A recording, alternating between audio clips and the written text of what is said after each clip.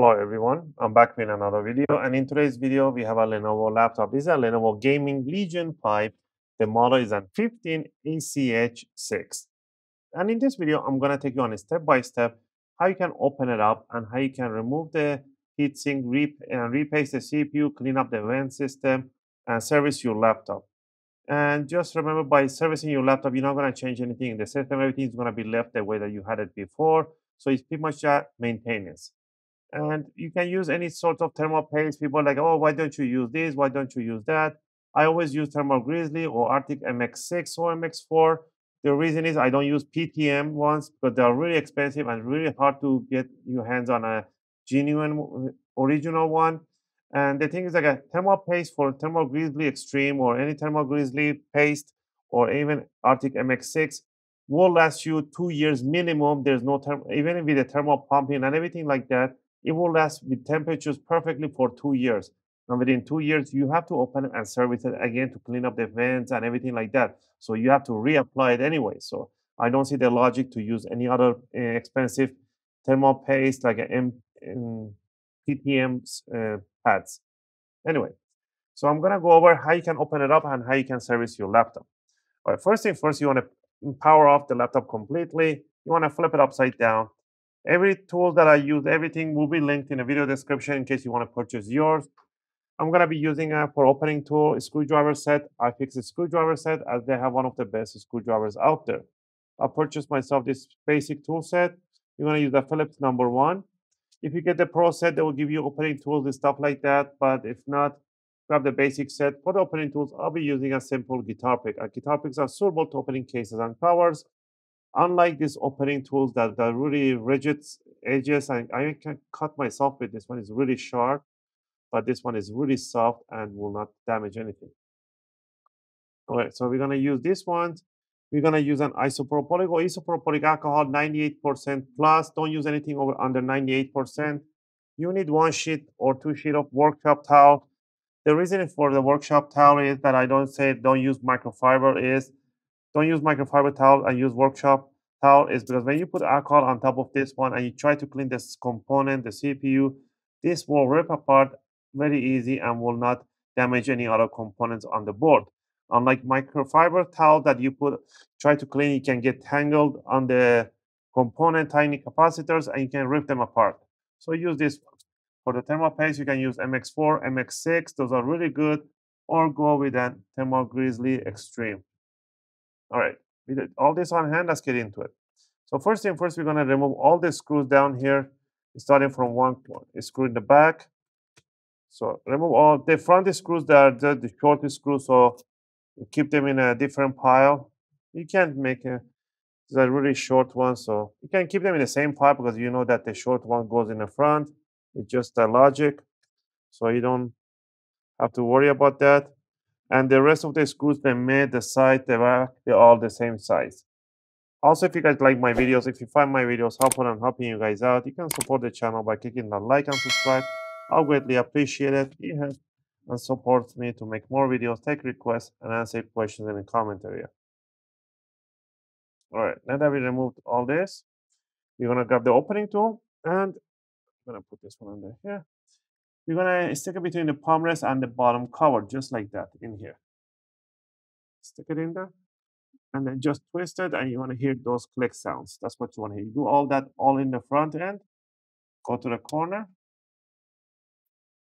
and in on the side back here, you want to go all the way here on the top portion and you want to pull it like this in the back corner. There we go, like that. So you want to unhook these tiny clips that are in there.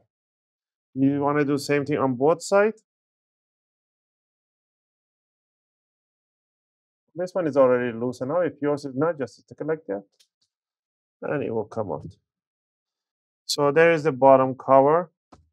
You can take it outside, use a toothbrush to clean up the dust mesh. This one is pretty okay. So I'll put that to one side. And right over here, we can see the two dirty fans, the air vent. The air doesn't go through nicely because it is really clogged up. So if you can pay attention, how do you expect the airflow on this one? So we're gonna get into it. So yeah, first we're gonna disconnect the battery. To disconnect it is really hard to disconnect here. So what I'm gonna do, I'm gonna actually remove the battery. Makes it much easier, less risk. And first we're gonna switch to a Phillips number 0. We are gonna remove one screw right on the bottom here, one screw on the left. Keep it in a separate part. One screw in the corner. And there should be one more. They have one more under this plate here. So we're going to remove this screw in here for NVMe, one screw in here, and one screw right there. I'll put all the screws in there. I'll put that one on top. So now I got to remove the NVMe in here. So we're going to remove the NVMe, one screw on the back, and pull the NVMe in 45-degree angle. Put the screw beside it. And now we can remove the screw for the battery right there. Now what we're going to do, you want to put the battery up, move it to the side so you have a little more room to play here. You can pull it. The cables are really, really tough, so you can pull it up back evenly. Just make sure it comes out evenly. Help it with your finger so it doesn't go sideways. It's a really, really tough cable, so don't worry about that. Pull the jack back and put the battery to one side. All right, now we can easily work on the rest. We're going to remove one screw. This screw is pretty loose, almost falling off. So remove one screw right there, one screw right in here. These are for the fan, and same thing on the other side. Make sure you tighten up the rest of the screws because they do come loose and they go over the motherboard and they'll create a short. And then there you have it. A big problem. All right, once we remove these ones here, we need to remove this heat plate shield for the NVMe on the expansion board. Remove 3 screws on here. Put them in here. Now we're gonna disconnect the fan connector in here. We're gonna pull close to the fan to the jack. Don't pull on the cable. Just work it around so you can pull this one. In on this side, we're gonna use a curved tweezers, or you can use your nails, fingers, but I can't reach in there. So I'm gonna put it on the side. I'm gonna slide it back, so that way I don't damage the cables. All right, once we have that one, all those ready, I'm gonna tighten up this one. Make sure it's tightened up. Every other screw that I see in here, this one is pretty loose too. Go ahead and tighten up every screw that you see on the motherboard, but they do come loose. And I see so many clients that the screw comes loose and they go creating short everywhere. All right, so let's go ahead and remove 1, 2, 3 on the CPU, 1, 2, and 3 on the GPU. So rotate this screw, and they have a little C-lock. They will not come out entirely, so you just pretty much have to rotate, and then they become loosened up. There we have it. Once it's loosened up, I can grab the heatsink and bring it up and flip it over. There we have it. So there we have the GPU, and the CPU is AMD. It's an AMD Ryzen 5 5600H. This is a GPU, I think this is a 3060 or 3070, I don't remember. But yeah, I can see this thermal paste has a thermal pumping, and you can see pretty clearly the dry out part in there on the GPU over there. So it is really time to, that's why the temperature was going really up, and they were using a PTM in here from the factory. So first we're gonna clean up the, oh, I can see right here. See those things jammed up in the blocking the airway? We're gonna get into those. These are a 0.5 millimeter thermal pad, 0.5 millimeter thermal pads on all of them. So if you want to replace the thermal pads, those are 0.5 millimeter. All right. First, let's go ahead and clean up in here to remove the thermal paste over here. So first thing first, we're going to put a bit of alcohol in here. And we're going to wipe over the CPU. And you see how this one gets ripped apart and the capacitors around the CPU doesn't get damaged. You just want to remove the thermal paste on top of the CPU crystal die. You don't want to remove everything on the corner because you can damage the components.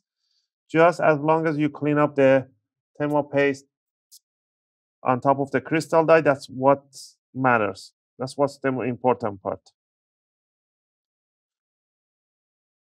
There we go.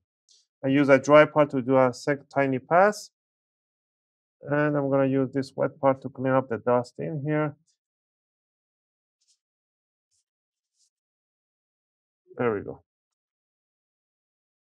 Ooh, look at how dirty it is.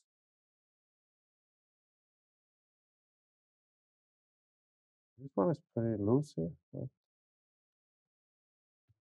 All right, so I'm going to rip this part. And now we're going to put this to one side. And we're going to work on the heatsink. So first thing first, let's put a little bit of the alcohol right on top of this one.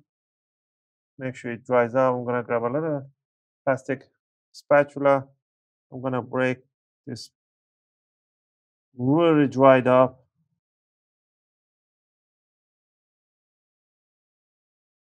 You can see that GPU, so much concentration of the heat.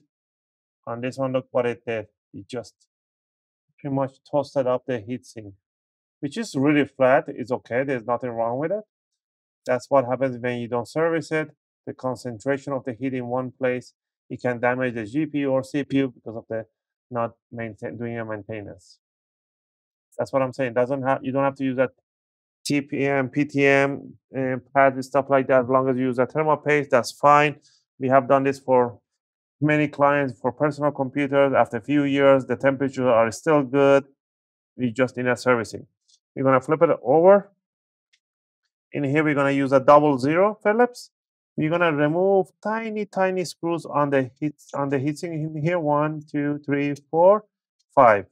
So 5 screws in here and 5 on the other side. These are really tiny screws. Go ahead and remove them.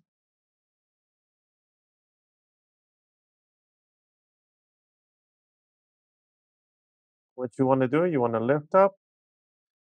And there we go. Look at this. Holy crap. How do you expect not to clog up and stop working? So that's why you get all this burn mark, because you don't remove it. People clean up the fan, but they do not clean up the dock system. Just look at it. Anywhere you look at it, it's horrible. All right, so what I'm going to do here, I'm going to take it outside. I'm going to use a toothbrush. I'm going to brush it off, clean it up, and blow some air with a soft toothbrush, and I'll be back right after this. All right, now that I cleaned it up, look at the difference. The fan, the air system, everything is nicely opened up, ready to go. We're going to grab the fan that we cleaned up, and we're going to put it on top. I believe this one goes in here, and the other one goes in here. So that's very important to open up the ventilation system and clean it up. So what we're going to do, we're going to put those tiny screws back on, 5 on each side. Don't tighten up too much because they can damage the threads on the plastic.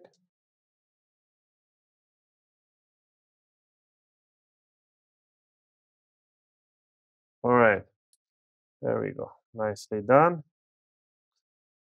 We're going to grab the laptop and we're going to bring it over and we're going to apply the thermal paste. I'm going to use the thermal MX4, one nice drop on the CPU and one big drop on the GPU. So there we go. And you're going to bring down if you have replaced the thermal pads, you can replace them 0.5 millimeter, but these are still really good. They're not dried out. So we're going to bring it down evenly. Make sure the cables stay out of the way. Once it's on top, we are going to switch back again to Phillips number 1. And you can follow the number 1, 2, 3, 4, 5, 6, but as long as you cross screw them, you're fine. So I'm going to cross screw them to 6, 5, and I'm going to go 2,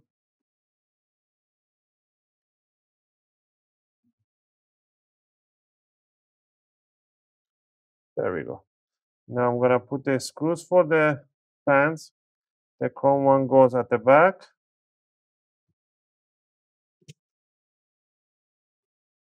And the tiny gray ones, they go, these are Phillips number 1.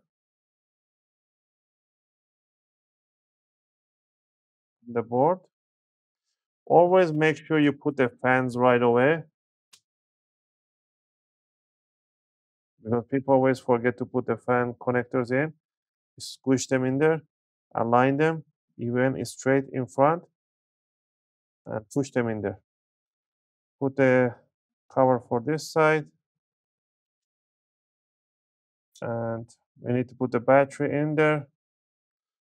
So I'm gonna put the battery right now, so I'm gonna align it in front of the jack, put it in there, and make sure the screw holes match. And I can go ahead and put the screw for the battery, and I'll put the one under the NVMe. Grab your storage in 45-degree angle, put it there, put the tiny screw at the back. The heat spreader, put it on top.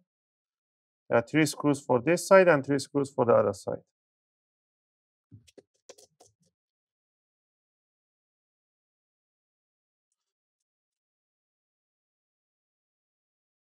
I will power on the laptop so you guys can see it does power on with no problem. And at the end of the video,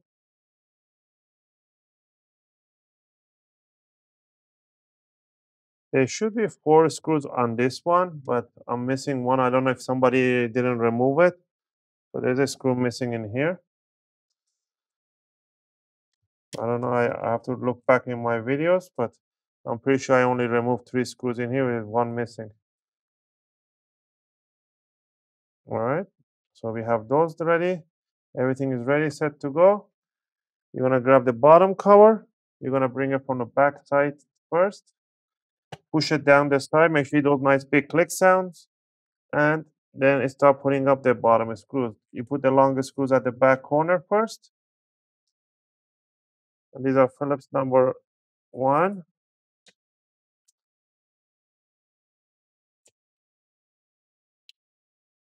And put the 2 back mirror and on the sides. Again, I hope you guys like this video and helps you guys to do your own service and cleaning for your Lenovo Gaming Legion 5 laptop. If you have any question or requests, always feel free to leave them in a video comment. I'll try to answer them as soon as I can. Just gonna finish up putting on the bottom screws, and I will power on the laptop. All right, let's fill it. If you see any gap opening, just pinch them and it will go to its place. So let's go ahead and power on, and we're gonna press F10 or F2, F1 to go to the BIOS. Because we removed the main battery, so it's gonna take few restarts before it just boots up to anything. So there we go. Legion Ryzen 5 5600H is an NVIDIA RTX 3050 Ti GPU. So there is that, and the information is in here. Legion 515 ACH6. And as always, thanks for watching, and I'll see you guys in my next video.